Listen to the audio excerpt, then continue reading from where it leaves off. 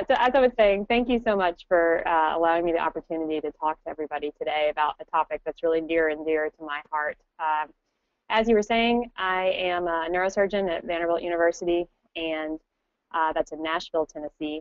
Most of my clinical practice really centers around patients with brain tumors, but one of my other real pet area of interest is in traumatic brain injury.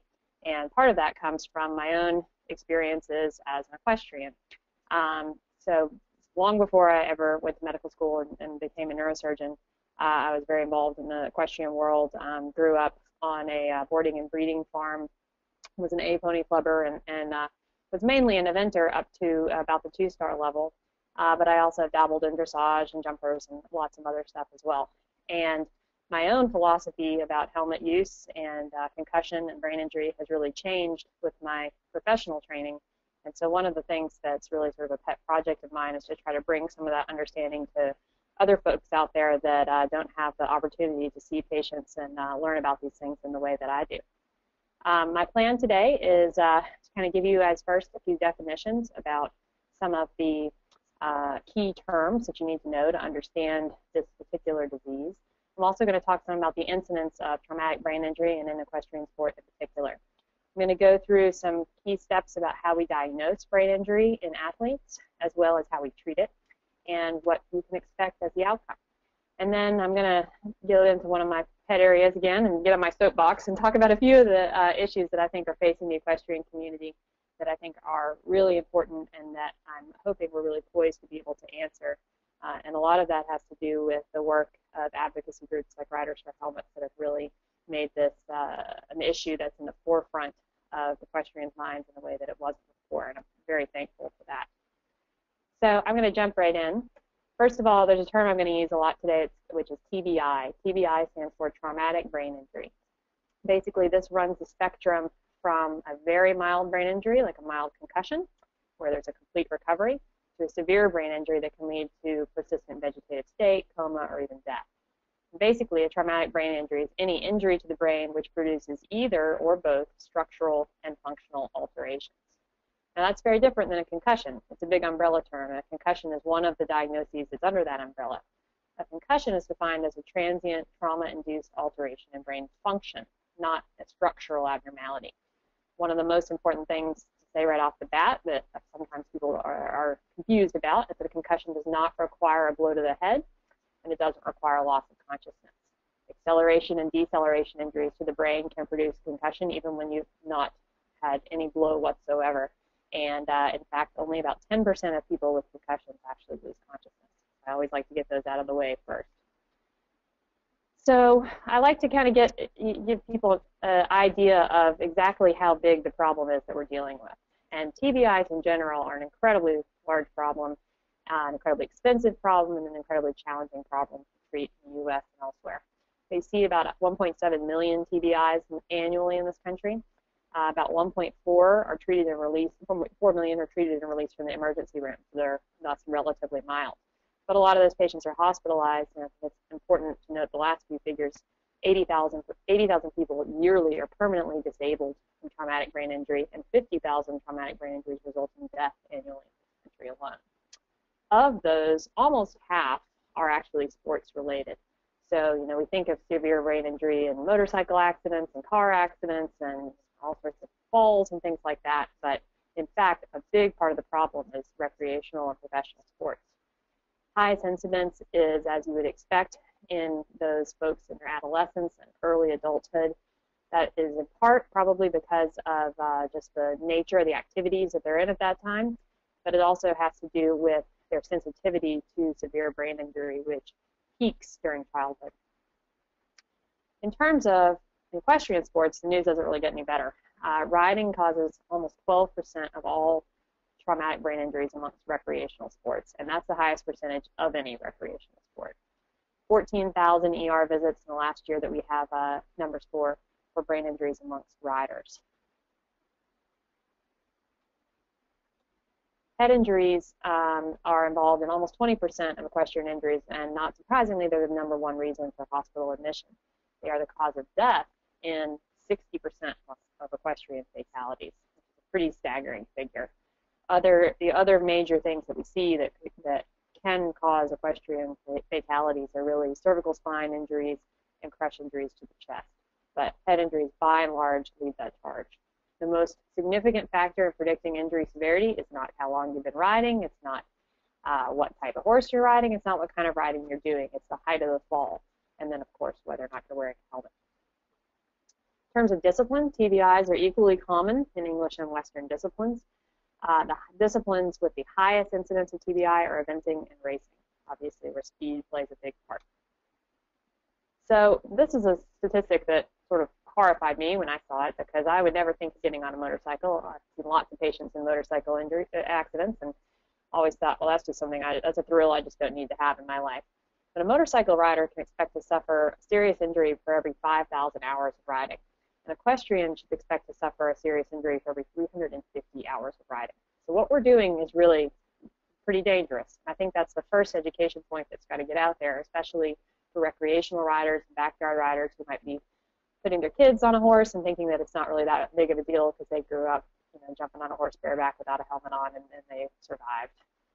Unfortunately, the situation's a little bit more serious than that. Every once in a while, we hear on the news about a football player that's died from a head injury. Sometimes it's a high school player or a college player, and it's usually a pretty big story. There's 8 deaths per year due to head injury in football across all levels of football play in the United States. There are 60 deaths per year due to head injury in equestrian sport.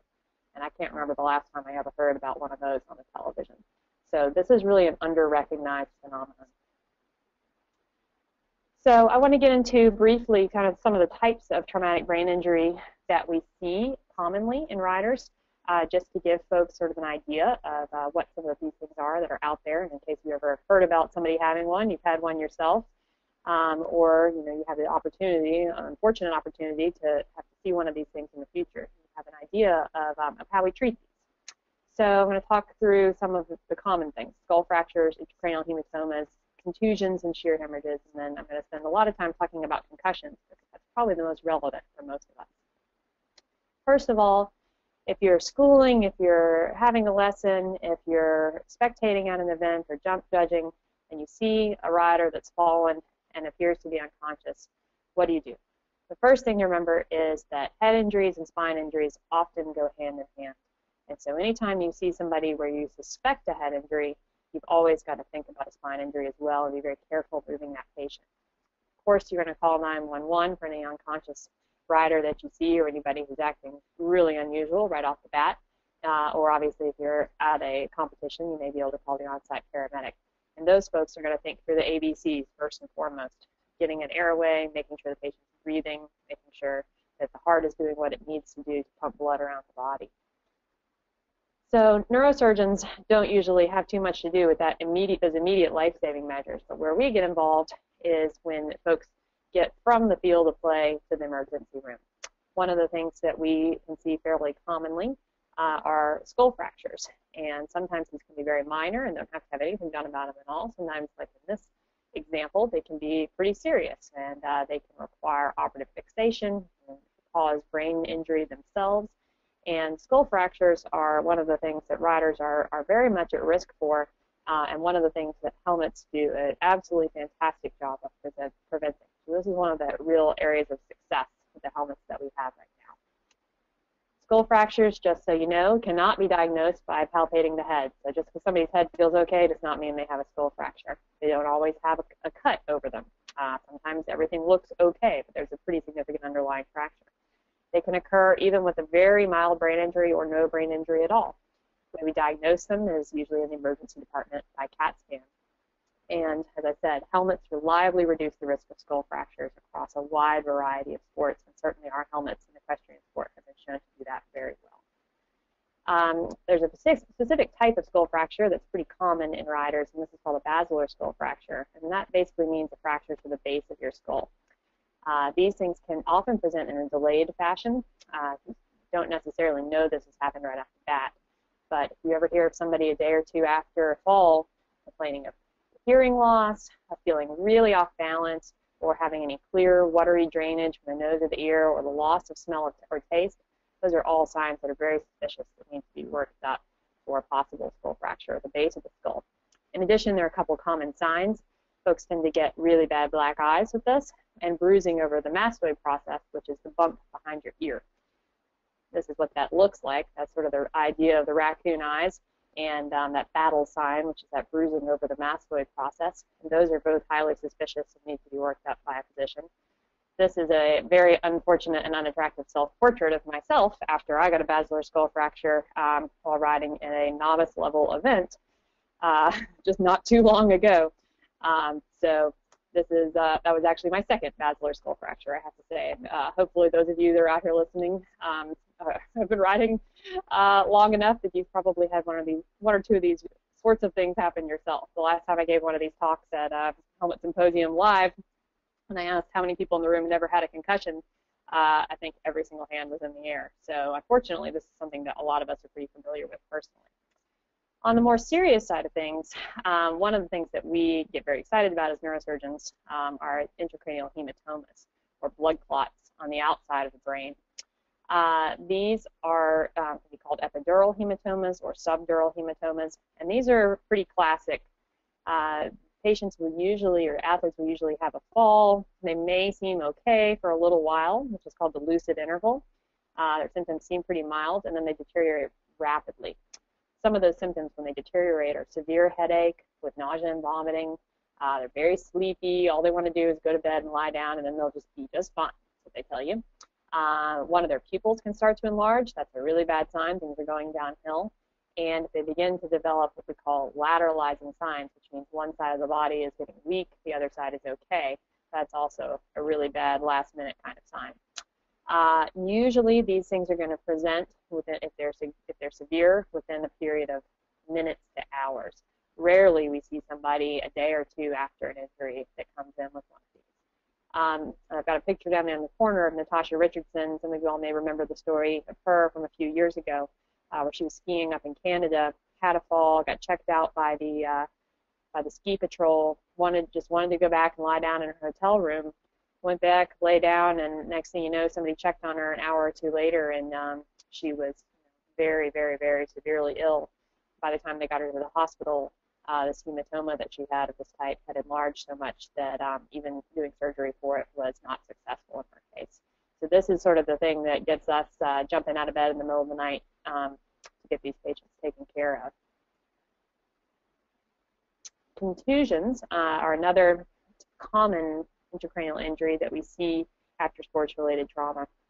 Basically, a contusion of the brain is not very different than a contusion of another part of the body. It's essentially just a bruise. They usually indicate that there's focal damage to the brain structure at that location, not necessarily at other locations within the head. The big problem we have with these when they're severe, as the ones in the CT scan that I have up are, is that they tend to swell. And they tend to swell the most between days 2 and day 5. If you've ever had a fall and you've gotten a really big bruise on your hip or whatnot, it looks kind of awful when you go to bed, and then you wake up, and next thing you know, your whole side is purple and yellow and awful looking, and that doesn't go away overnight. Well, contusions in the brain do the same thing. And the problem is the brain sits in a fixed cavity, and the skull doesn't expand.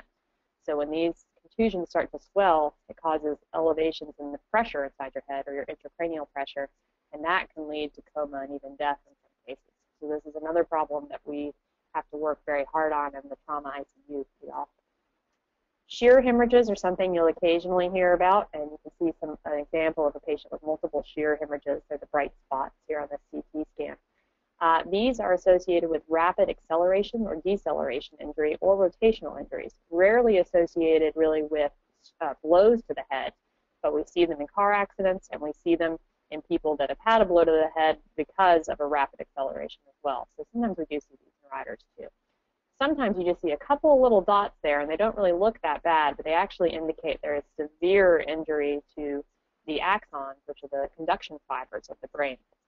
And sometimes you can see just 1 or 2 little dots in the CT scan, and things don't look very bad at all, but a patient may wind up comatose, persistent vegetative state, and even die, because it's basically kind of a harbinger of a worse underlying injury than you can see on a scan.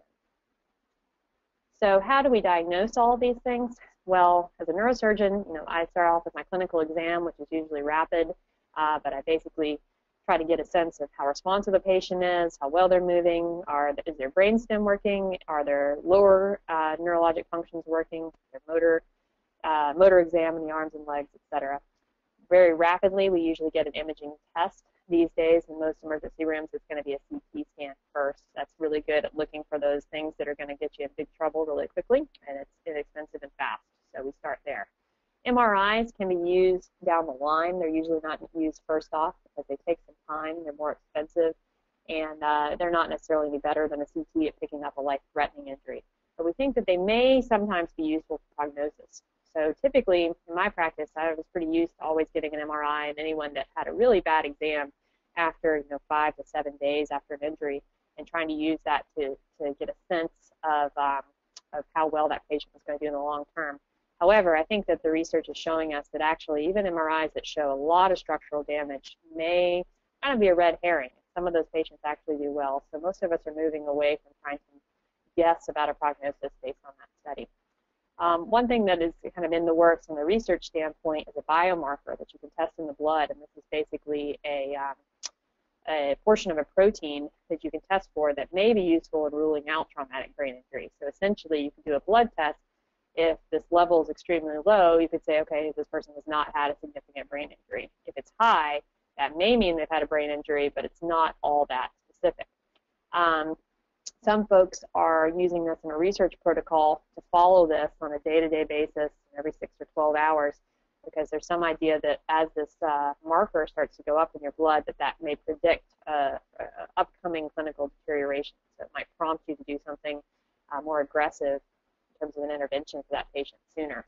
However, this really hasn't hit prime time yet. I don't know of any medical center that's using it routinely, but it's actually being used in the greatest frequency in the military, where there is very little access to traumatic brain injury type centers and neurosurgeons, and they're using this in the battlefield to try to get a sense of whether somebody's safe to go back out the next day or needs to be sent to another unit to get further care. So how do we treat all these things? Well, there's a lot of different ways. I'm not going to get into this in too much depth, but the bottom line is a patient with any significant traumatic brain injury should be at a trauma center. A lot of our care is supportive, which means that we basically are trying to let their brain heal, and we're trying to keep their other systems going the way they should be. We will do a variety of interventions, like a craniotomy, which basically means taking a bone flap out to expose a hematoma and removing that hematoma before we put the bone flap back in. Sometimes if a patient has high pressures, we put a catheter into the fluid-filled spaces in their brain to drain their ventricles of spinal fluid. And we also give a lot of medications to try to help manage their intracranial pressure too. But honestly, some of these things are not particularly effective. In particular, when we have patients with persistent elevations in intracranial pressure, we can sometimes throw everything that we have in the book at them and still really not be very successful in getting that under control. And that's a point of great frustration for anybody that practices trauma and neurosurgery. So what are the long-term outcomes for these folks? Well, it's extremely variable, and that's really the bottom line. It's very hard to predict functional outcomes. It's very variable. I have given up trying to predict these outcomes to my patients, even though their families desperately want to hear what I think is going to happen. I'm wrong more than I'm right, and I finally just started saying that to them.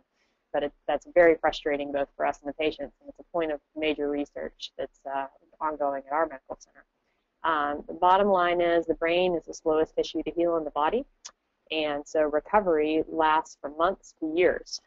These patients usually need intensive rehabilitation, and that's absolutely key to recovery. If they don't get it, they won't recover. It's not that it just delays things. And this is also a really expensive process because these patients require such long-term rehabilitation.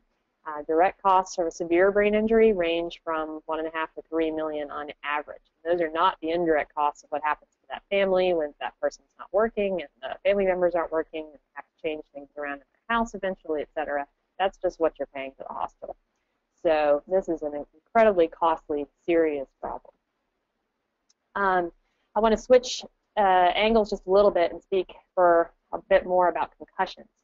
This is, while all of us may eventually see some sort of traumatic brain injury, unfortunately, as long as we stay in the sport, they're relatively rare.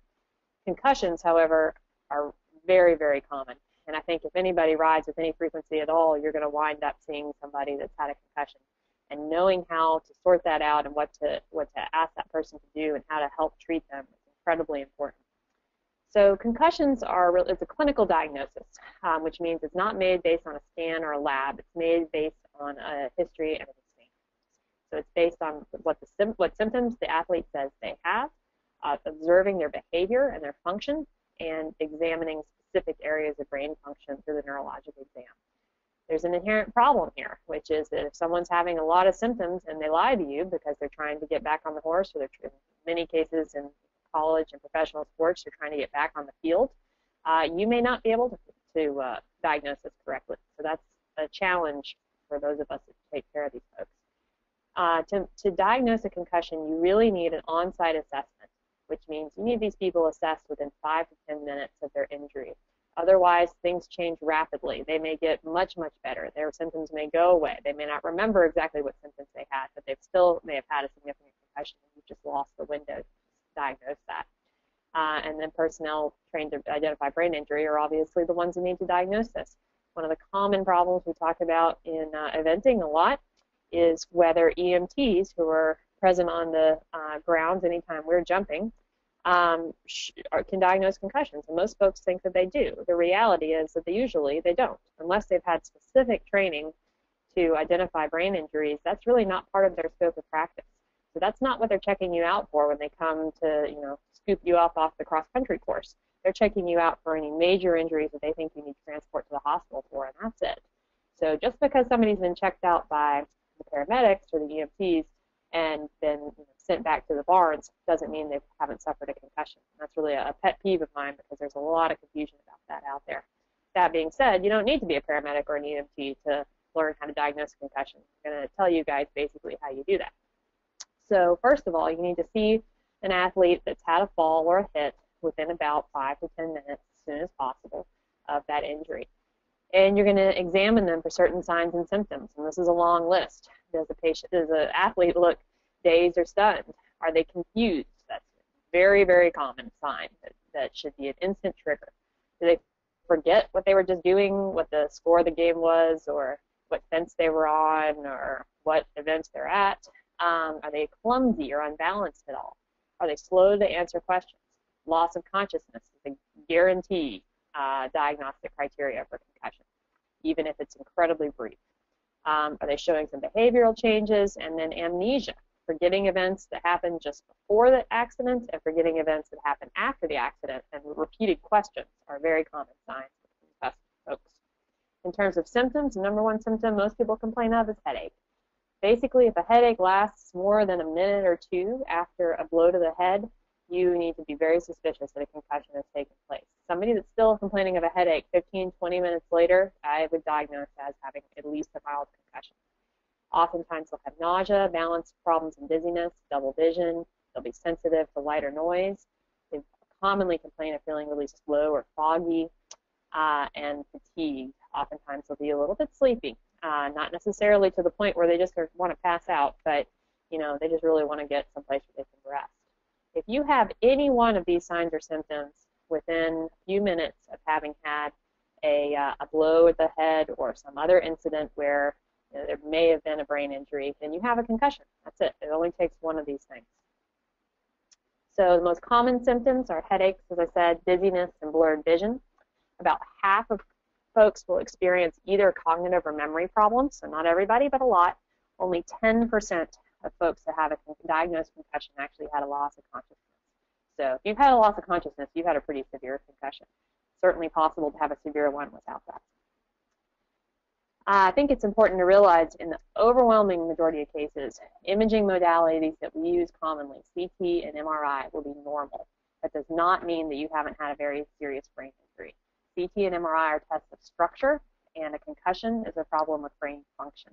So even though someone's been to the emergency room and had a normal CT, does not mean that they have not had a concussion. So how do we think about concussions these days? Well, we used to try to grade them, and we've basically given that up. So you'll hear me say mild, severe. Those are just kind of generic terms that are subjective, but most physicians have decided that there's really not any good objective system for grading concussions, and it probably doesn't matter. Instead, we want to think about each concussion individually, and it's based on what types of symptoms someone had, how severe they were, how many symptoms they had, and how long they lasted. It's also dependent on age. Younger people take longer to recover from a concussion, and they are more likely to have permanent or long-term damage. That's true of children over adolescents, of adolescents over young adults, of young adults over older adults. A patient's previous concussion history really matters. So somebody that's had multiple concussions is going to be prone to having a lot longer recovery time than someone that hasn't. And we've also recently found that women are actually more susceptible to more severe brain injury and long-term difficulties from concussion than men. In terms of long-term outcomes again, in athletes, the duration of symptoms, of course, is very variable, but the average is about 3.5 days. Most people are fully recovered within a week, but there's some group, around 10%, that continue to have symptoms of some type 1 year after injury. Commonly, that's post-concussive headache, but we also see people that have intermittent double vision, intermittent dizziness, and intermittent cognitive or memory problems. This is really a key point at the bottom of the slide. An athlete who sustains a concussion is 4 to 6 times more likely to sustain a second concussion than someone who's never had it. So something about what happens to your brain causes a permanent functional change that means that you are prone to head injury again. And that's something that scares us. It's pretty scary when you think of those of us that ride and have had multiple concussions along the way. How do we treat these? Well, there's not a lot to do. The main thing is we give it time. The most effective strategy for preventing any more severe brain injury is just to avoid secondary hits to the head until the injury is completely healed. That means there are no signs or symptoms remaining. Second impact syndrome is something that you may have heard about occasionally. This is what happens when someone's had a concussion, usually relatively mild, then they have another blow to the head within a short period of time and before their symptoms have cleared. And there have been a handful of cases reported of this where someone has gone on to have an extreme amount of intracranial swelling and ultimately died from a second relatively small hit to the head. We think this happens because the brain stops doing its normal autoregulation of its blood supply. And as I said, these are incredibly dangerous events when they occur. So this is one of the big reasons that we worry about people that go back to dangerous activities too soon. In a big study of Division I college football, they studied folks that had a concussion and then returned to play prior to the complete resolution of their symptoms. A third of those kids had delayed onset of additional symptoms that then lasted weeks to months, versus about 12% of folks that had a concussion and did not return until their symptoms were completely gone. Those folks, they did continue to have delayed onset of additional symptoms, but it was a much smaller proportion. So how do other sports handle this outside the equestrian world? Well, if you play football or soccer or lacrosse or any number of things in this country, after a suspicious hit or a fall, most athletes will get examined on the sidelines by an athletic trainer or a team doctor if you're talking about professional sports. But usually this is an athletic trainer who's just trained how to diagnose these things. If that screening exam demonstrates some suspicious signs or symptoms, then the athlete's supposed to be pulled from the game, and then they're sent for further testing, usually at the hospital. That process really takes about 5 to 10 minutes, basically asking some questions, watching them for a little while, seeing how they do. And it's highly effective in diagnosing a concussion. There's a group of questions that were published in 1995 as an outline of basically a set of questions that are found to be highly effective at diagnosing this. So you'll have an athlete, these are the questions athletic trainers use on the sidelines commonly. Basically, what field are we playing on? What team are we playing? Who's your opponent? What period is it? Who scored the last point? What team did we play last in the week? And basically, this is just trying to test somebody's cognitive abilities and their short-term and intermediate-term memory to make sure that everything's working the way it's supposed to be. So if somebody pops up as, on that screening exam of having some signs or symptoms that you're concerned about, well, what do you do with them? Well, they may get seen in the emergency room. They may just get seen by the team doctor, and then they're going to be set out of play for a little while. And determining when somebody's ready to return to play is one of the big challenges. We know first and foremost that they have to have complete resolution of their symptoms before they should come back to play. and before they should be taking on any other activities that put them at high risk for a second hit. However, sometimes somebody feels fine, but they're actually not quite ready yet. And the way that we measure that objectively in many settings is by using neurocognitive testing. The impact test is something that's available as an online test that many subscribers use to try to determine when somebody's ready to go back. Basically, you do a baseline test for yourself when you join a team, for example, or you get to your school where you're going to play Division I football. And then when you've had a suspicious injury and you feel like you're ready to go back, then you come back and you take this test again. And it does a really good job of measuring your working memory, your attention, reaction time, and all those kinds of things that are affected by concussion to give the doctor an idea of whether everything's working the way it should be. And this tries to get around that issue of the issue of honesty in symptom reporting, especially in athletes that want to get back to the field of play sooner than they should. So current impact test users include all the NFL teams, all the NHL teams, most Major League Baseball teams, some of the NBA, all Major League Soccer teams, Formula One, many U.S. Olympic teams, over 100 U.S. universities, and the U.S. Eventing High Performance Squad, which is something that our group rolled out a couple years ago. We started testing folks and getting baseline exams at in concussion history at Rolex a few years ago, and this is something that we've continued to do. And I'm hoping this will serve as a pilot program for other equestrian sports. So what do you do when someone's passed the test, doctor thinks they're okay to go back to play? Well, first of all, you're going to start with some light aerobic exercise. You're going to see how that goes. If any of their symptoms come back, then they stop. Then you're going to start slowly escalating their activity level before they ever go back onto the field for an actual competition. And once they've shown that they can get through competition level play without any recurrence of their symptoms, then they're ready to go back. How long that takes is highly variable. For some people it's going to be a couple weeks. For some people that could all be accomplished within 2 days. So how do other sports handle this? Well, the 2010 NCAA rules had an addition which said that student athletes diagnosed with concussion shall not return to activity for the remainder of that day. Medical clearance shall be determined by the team physician or their designee according to the concussion management plan. And as I've already showed you, most of the time that's going to involve some neurocognitive test against their baseline as well as a specific concussion exam. So the bottom line here, which is kind of horrifying for us equestrians, is that there's policies in place within major sports organizations around this country, and all published practice parameters for medical professionals support this type of testing as a standard of care for athletes that have a concussion. However, in the equestrian community, there's basically crickets on this subject. And we have a routine problem of people in competition suffering from injuries and being able to potentially get right back on another horse, get right back on that horse without any evaluation whatsoever. And I think this is both an enormous education issue, a health issue, and a legal issue as well that our sport has really hesitated to face. So here's the part where I get on my soapbox very briefly. I want to talk about a couple of things that I think are possible solutions to this problem, just to kind of have them out there and hopefully stir up some interest in potentially supporting some changes in the way that we do things. I'm going to mention a couple of solutions that involve, I think, for both prevention, detection, and treatment. And I think the key point here is this is a problem that's both educational and legislative. So, in terms of riders nationally, most injuries are happening in people's backyards. They're recreational riders. Oftentimes, they don't have as much education about the need to wear a helmet, etc. And so part of the issue is reaching out to those kinds of people, and that's, I think, a huge part of what we need to do. But there's also a legislative issue, which involves our major equestrian organizations.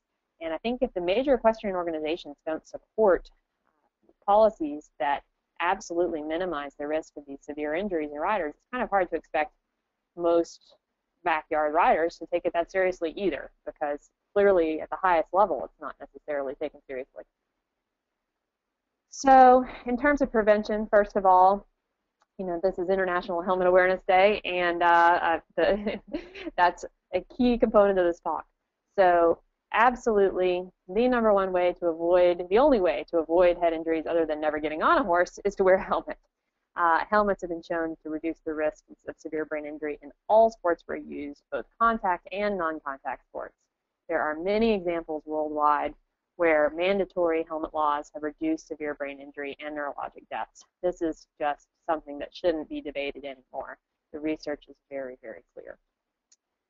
However, there is increasing evidence that shows that while helmets are really, really effective at reducing the risk of severe TBI, they may not be as effective at reducing the risk of concussions.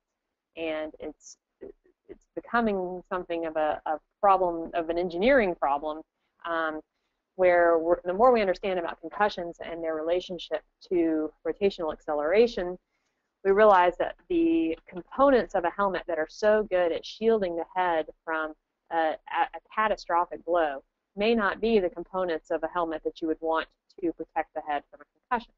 And this is a big issue across a number of sports. So what can we do about this? Well, we need to continue to advocate for more research and better standards, and not assume that what we have right now is as good as it can get, because I think there's an opportunity to make helmets much, much better. We also need to keep asking the helmet manufacturers to build us a better product, and let them know that while we may sometimes be concerned about the way the helmet looks and the way it's ventilated and what pretty colors it comes in, what we're really concerned with is finding a helmet that protects us just a little bit better than the other one on the shelf. And we need the helmet manufacturers to know that that's important to us, and to know that we're willing to potentially pay in to support the research that is going to allow us to be safer. I also think it's absolutely critical that we legislate helmet use in competition, and this is a challenging topic. As an event rider, this is somewhat more of a popular feeling in our world than certainly in other organized equestrian sport. But when your backyard riders turn on the TV and they watch the dressage riders at the Olympics and they see that they're not wearing helmets, well, they say to themselves, hey, if the best riders in the world who have access to the best safety equipment in the world don't feel like it's necessary, why should I feel like it's necessary? At the same time, when your backyard Western rider gets a chance to come to the WEG and watch these incredible reining competition, and they see these folks that they think of as as role models, not thinking that it's important enough to wear a helmet, well, what message do they get from that? So I think the first thing that we need to do, painful as it may be in some areas, is really have a serious conversation about legislating helmet use on competition grounds in all organized horse sports. I also think then it would be a little bit easier to start educating riders about wearing helmets in training and recreational settings. If you see everybody doing it all around you at the shows, it's just that much easier to remember to do it at home. If it doesn't seem to matter to the big people who are your role models, then it's not going to necessarily matter to you. In terms of detection, I think riders need to be treated like the athletes they are. A fall should be followed by a mandatory screening evaluation when you fall in competition. And obviously lots of falls occur at home, but for those that occur in competition, we need to let people know that that's potentially really important. These screening evaluations can be done in 5 to 10 minutes. People who are just common officials or lay people can be trained very quickly to diagnose or screen for a possible concussion. I think that should be happening at our competitions, and that failure of that screening evaluation or refusal to take part of it should mean that you don't ride again during that competition on any horse. That's an enormous challenge and something that I think is not very popular, but I think that if we want to call riders athletes and we want to talk about how this is a challenging athletic endeavor, we've got to treat riders like all the other athletes in this country are treated. I think a 1-hour training session could be created on the diagnosis of concussion, could be available online through webinar, could be available at annual meetings of the organizations, and could be part of an instructor certification program, part of the Pony Club, etc. So that people, trainers, coaches, lay people, anybody that's interested, parents, could learn some of these skills and then use them when they're in their backyard, use them when they're having lessons, use them in a clinic when somebody has a fall. In terms of treatment, I think that we also need to look to the other sports that can be an example for us. and try to figure out what to do when a rider's suspected to have a concussion in competition. I think they should be referred to a formal return to play system. Impact testing is one route to make that feasible. The U.S. Eventing Association has worked on that a little bit with their high-performance riders, and I think that's really exciting. The bottom line is you've got to get the organizations on board. Impact testing costs, well, it depends, but if you have an organization that is supporting it, you can often get a lot of discounts. I'll say in our Vanderbilt Concussion Center, we have a program where we will take any recreational, school, or professional athlete anywhere in the Nashville area that wants to come and join us, and come in, get an initial screening, do an impact baseline test, and then can come back and see us again for repeat testing if they ever have an injury, and we charge $50 out of pocket for that.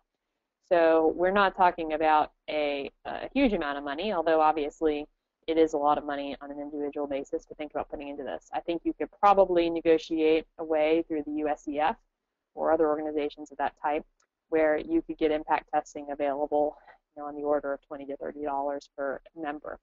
And I think that's something that we need to ask our organizations to think about. So I've talked for a long time, and I appreciate your attention and your interest. Just to summarize, head injury in equestrians is a major systemic problem. Education and prevention, education of the type we're doing today, prevention in the way of helmets are absolutely key, but they're only part of the solution. And I do believe it's time that we have to treat riders like the athletes they are and bring our sport in line with the other major sports out there and use what they've learned so that we can make our sport safer for all of us. And briefly, I'd just like to say thank you to Lindsay for asking me to speak today, and the Riders4Helmets, who have done an incredible amount of work, and also my colleague Alan Sills, who is a mentor to me in this area, and the late Craig Farrell, who's an orthopedic surgeon and rider, who was the one who got me into all of this in the first place. And I just wanted to put our website up there for those of you in the future that want to take a look. We have a lot of information about sports concussions on our Concussion Center website.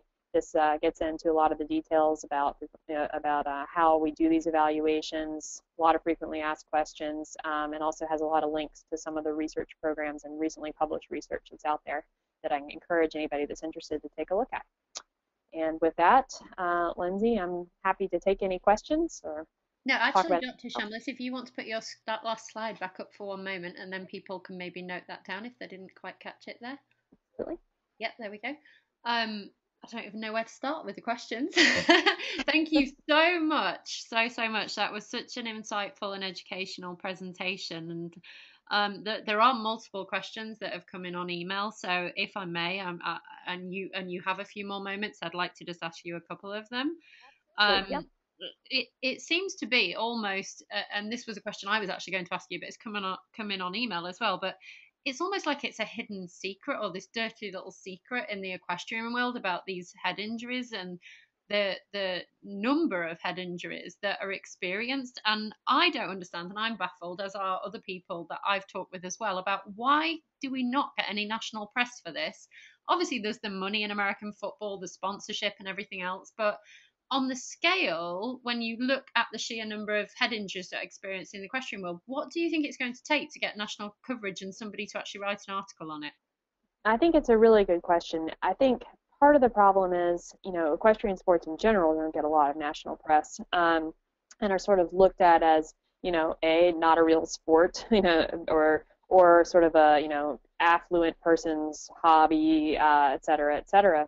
In reality, we all know that's not the case. But I think that's part of the issue. It strikes me as funny. I'm obviously very tuned into these stories that come up, and in the last year, I have seen so many stories about girls playing soccer and the head injuries that they're suffering from that. Yeah. And it's a real issue, and it's a newly understood issue, and concussions that are happening, especially in female soccer players, at a much higher rate than we ever thought before. And I think that gets pressed because there's lots of girls out there playing soccer, and there's lots of parents that are interested in that question. There are not lots of girls out there dying from head injuries in soccer games, yeah. But I think it's probably just a volume issue on some level. Right.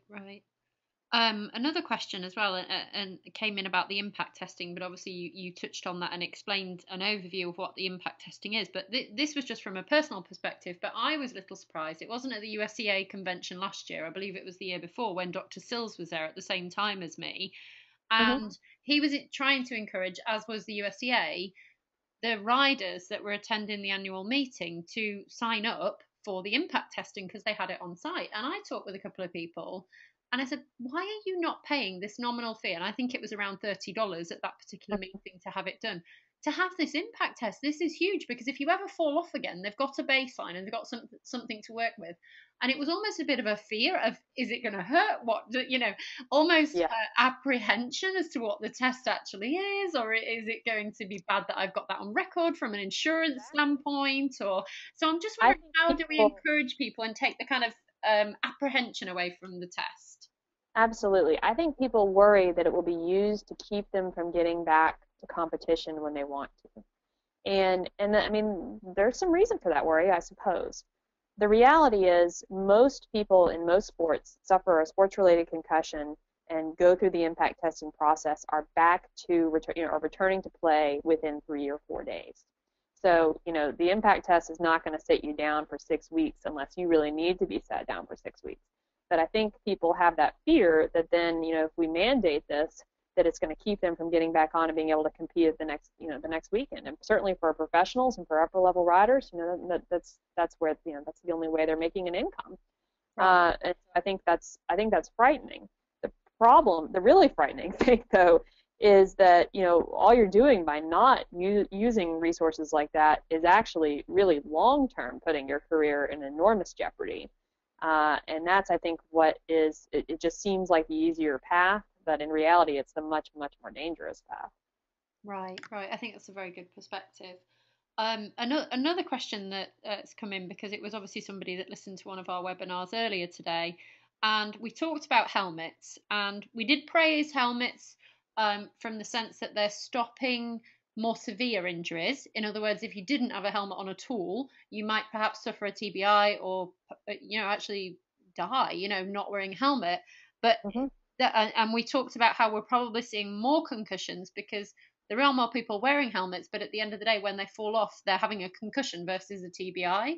So Right. from that perspective, that's probably why we're seeing an increased reporting of the number of concussions versus the fact that it's a problem with the actual helmets. I agree with you. I think there's a lot to be done in terms of the design to make them um, to make them protect against concussions because right now they're really protecting against TBIs and death. Ultimately, not that you can stop somebody dying in every circumstance, obviously, but just from your perspective, um, again, how do we reach out to the helmet companies to just say, okay, we've got something that right now is superb at perhaps reducing the risk of TBIs, but what do we do about concussion?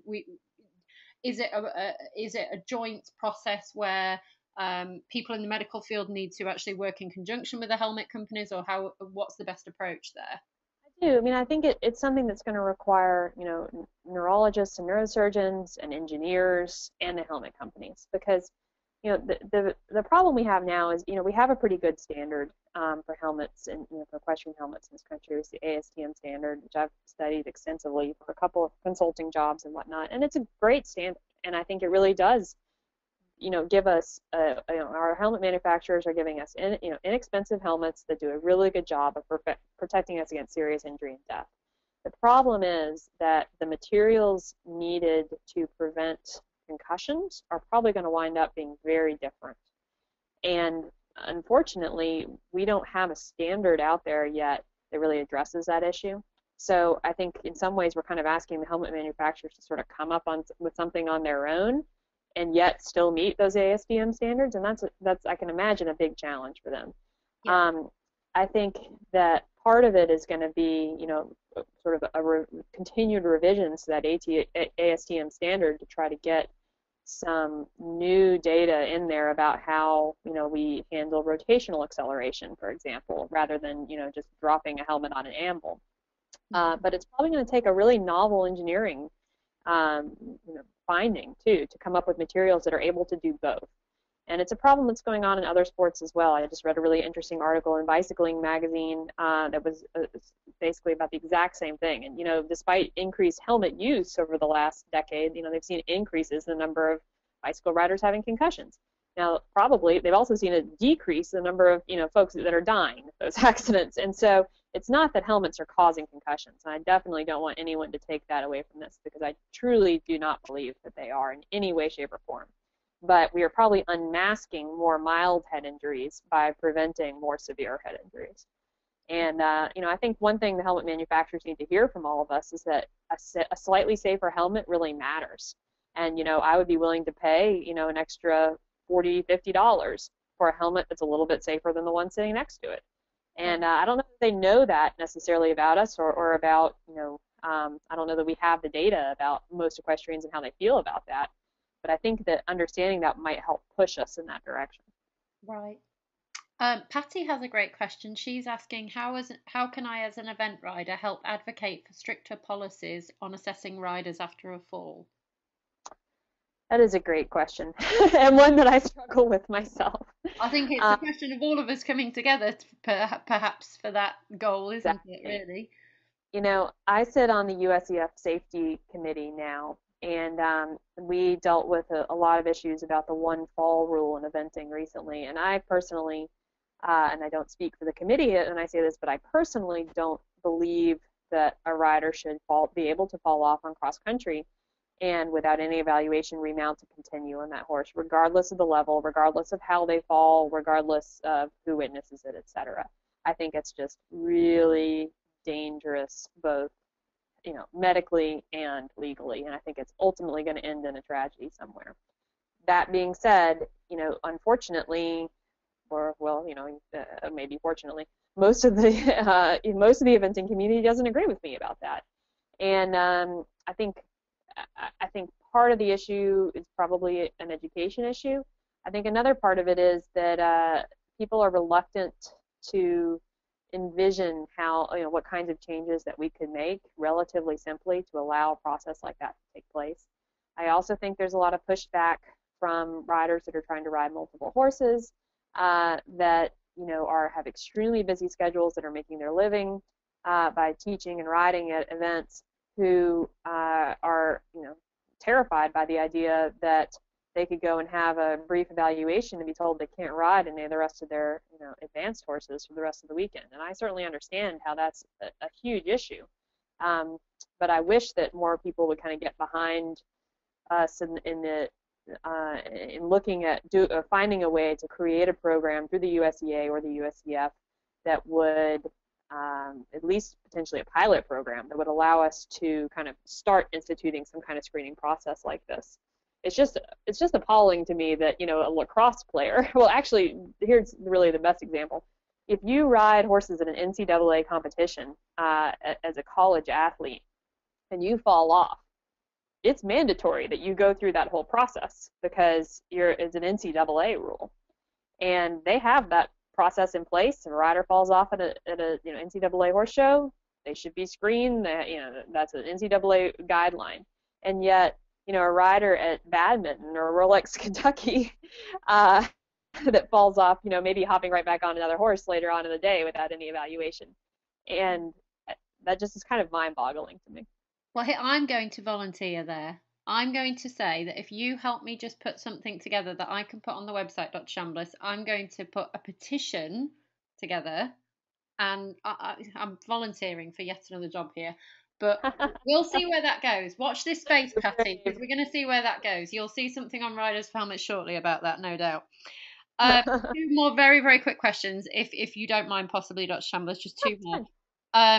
We had Lisa Lazarus from the FEI on this morning talking about the current helmet rules, and I do have to applaud the FEI that they did take the first step in the right direction to implement a helmet rule in January this year. Albeit, as everybody, as we've discussed, would like them to take the next step. And when most of the top dressage riders are now wearing helmets, and take Charlotte Desjardins at the Olympics last year, winning, with a helmet on. Yeah. It follows that probably there's going to be more discussions at the table and perhaps some more rules coming in anyway. The one area where I think obviously, we all know we're going to have more of a challenge, is obviously in Western disciplines. Yeah. I think there's some great programs out there, and this is more of a comment to see how we can all come to get together to start discussions here. But a lady who attended one of the last safety symposiums, Kathy Slack, she has started a program down in Texas where she's physically bought helmets at cost, and she goes to show she's very successful in her own right in the Western world, so people know of her and know who she is. And she literally goes up and talks to parents that are leading the kids around on quarter horses and whatnot with no helmets on, and by the end of the day the child's got a helmet on the head. Now, I'm not saying we obviously to replicate that on a mass scale, it's very limited because you can maybe only talk to 5 or 6 people at a show. Mhm. But there are people out there that have started kind of the on hands approach. I wonder, how we get somebody like the National Reining Association or somebody like that to sit down and actually have a discussion at the table with us. I'm just throwing that out there for future discussion. I don't know that's going to happen at this time, but certainly, I think we have to at some point look more at the Western disciplines. I totally agree. And, I think I would love to think that someday in the relatively near future, that they would be welcoming to just having a talk about head injuries, in their national meetings and those kinds of things, and trying to, just start from the grassroots effort of at least getting some education and awareness out there. I think, targeting parents is key. As a parent myself now, I would do absolutely anything to keep my child safe. And so when I see parents walking around with kids that aren't wearing helmets, I think, they must just not know. And it's not that it's not that they're stupid, it's not that they don't care, it's that they just don't know what kind of danger they're talking about. I mean, they're strapping their kids down in the world's safest car seat, and they're sticking them on the back of a horse without a helmet on. Hmm. And so I think part of it is just going to be the very beginning level education Yeah. in that community, which I would hope to be helpful. Oh, and Patty's just messaged us saying she's in with us on that, Dr. Shambliss, on that petition on the website, and the three Oh, of us great. can make something happen there. So there you Thanks. go. Very last question, and this is kind of a heart wrenching question more for comments from you, if we may, just to end it. Uh-huh. I want to be clear. You mentioned, and we've discussed before, the financial cost of traumatic brain injuries being between about $1.5 and $3 million on a per case basis, obviously. It doesn't just stop there, though, does it? It's the emotional cost. As Sally Stewart, I think, said at the meeting that you attended in Kentucky, the financial cost is one thing, the emotional cost is something else. You will bankrupt yourself emotionally. And Yes. then there's also the family to consider as well, because ultimately they become your caregivers should you be unfortunate enough to have a TBI and not able to take care of yourself. And Lendon Gray put it very well when she said, if you get on a horse without a helmet, have you asked two things? One, does my family have enough money to look after me? Because not everybody's quite so lucky as Courtney that they're an Olympian and fundraisers happen for them, or Hmm. they indeed even have insurance, if any. And secondly, have you asked your family if you'd be prepared to be caregivers, for me if I fall off and have an accident not wearing a helmet? So I know as a leading neurosurgeon, you fix people and you put them back together, but you also see that at the hospital too, the emotional and the family, how affected they are. And I just kind of, as a final thought, I didn't know if you had anything kind of to share on that, because clearly it must get to you as well, I'm sure, even though as a surgeon you have to be somewhat immune to it, because otherwise you wouldn't be able to do your job, but it must get to you, I would imagine, as well. Absolutely. I mean, you know, I take call in our trauma center once every 8 or 9 nights, and on most of those nights, we'll get somebody, often a young person, some in their 20s, 30s, who comes in with a severe brain injury that's not going to survive, or that's going to survive in a very, very terrible way. And so I have those conversations with family members all the time. It's just an incredible tragedy because the great frustration is how many of these things are preventable. And certainly that's true of helmet use, but it's also true of drunk driving. It's true of a lot of the ways that people hurt themselves. I mean, there is just no, I'll tell you, there's a picture in one of the previous presentations I gave of myself riding in a two-star I was 18 in a top, a top hat in the dressage. And I used to always wear a helmet. I was a pony clubber, etc. But when I was going to ride in the two-star and the dressage, well, I was, finally earned the right to wear my top hat. Well, it didn't take very long of doing what I do to make me realize how incredibly foolish and lucky that was. Um, it doesn't, people in that scenario, when I sit down with a family and tell them, their loved one is in critical condition with severe brain injury, and I can't predict whether they're going to live or die and how they're going to live, they would do anything to change that situation. They would give anything, they would do anything to make that go away. And the challenge that faces all of us is making people see that before it happens, when they have the opportunity to do something, and not letting it ever get to that point. We see patients who have incredible, miraculous recoveries. It's so exciting, and sometimes they're patients that I've operated on, and sometimes they're patients I've observed and haven't operated on, and they just do amazingly. But for every one of those, I have about 10 who don't have miraculous recovery. And I'll be brutally honest here. The ones that you lose when they're in the hospital, it's very, very sad, but it's actually not the saddest. The saddest are the ones that survive in a way where they can never communicate, they can never take care of any aspect of their own care. They have innumerous complications and readmissions to the hospital over many, many, many years, wearing out all the capacity of their families, the financial capacity, the emotional capacity. You see families, divorce and breaking apart, and families torn apart, trying to care for this loved one of theirs, and that's the part that just absolutely breaks your heart. And when you see those situations in situations like riders that have fallen, it breaks your heart because it is personal, and that's one of the great challenges of the job. It's one of those things that as neurosurgeons we don't think about too often, because if we did, we would be very depressed. I'm so sorry that I brought that up, and I hope I haven't caused any. It doesn't bother me. I mean, it's a part of the job, and I consider it an enormous privilege to be a part of people's lives at that point, because as far as I'm concerned, and I am sorry to open up that question, because I know it is hard, because I know you have to some extent block it out because you wouldn't be able to do your job. But I just wanted, from a physician's standpoint, for a surgeon's standpoint, for people to hear that, and you just gave the best answer that you ever could. And I want to spread that as much as I can, because it doesn't just stop with you operating on somebody and then they go away. You see the other side of it. You see the family. You see the patients readmitted multiple times to the hospitals, and honestly, you couldn't have phrased that any better. You really couldn't. And I do want to share that, and I want to make sure that that specific message, as well as the rest of your presentation, does get out, because I think that's hugely important for people to hear. Because I know people, if they could look back and say, I could have bought a $50 helmet and things could have been, the outcome could have been very different, I know they would give their right arm for that, So I think that's so important to get that message out there. So thank you so much, Dr. Chambliss, not just for joining us today, but I would like to tell everybody on the call, everybody on the webinar, how immensely supportive you have been of Riders for Helmets, how supportive Dr. Sills has been, how supportive the late and great and wonderful, and we all miss him, Dr. Farrell was. I think it's a testament to all of your support combined that Riders for Helmets is where it's at now. Courtney sharing a story. I mean, it's amazing to me that in our 4th year of doing Helmet Awareness Day, 3rd year of it being international, that we have tack shops in 8 countries on board. We have the National Federation of Horse Sports globally, literally talking about it and getting behind it.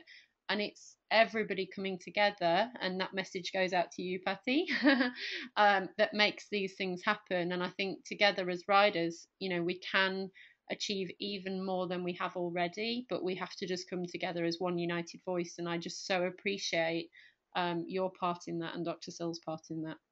Well, thank you. It's just been a privilege to be involved with such an amazing organization and people who feel so strongly about such an important issue. So I really appreciate you asking me to take part. Well, thank you so much, everybody, for joining us. As a last reminder, if you haven't gone out and bought a new hat today, please don't forget you've got until the end of the day to do so. Ridersforhelmets.com/IHAD. Hundreds of retailers on that map. They're all offering discounts today. Please, if you buy a hat, whether it's online or in a tack shop, show your appreciation for them taking part, because without the retailers and the helmet manufacturers, this day would not happen. Thank you to all of our speakers today. We will get these webinars up on the website shortly. And with that, we're going to thank Dr. Shambliss one more time and wish everybody a great rest of the weekend. Thank you so much. Thank you.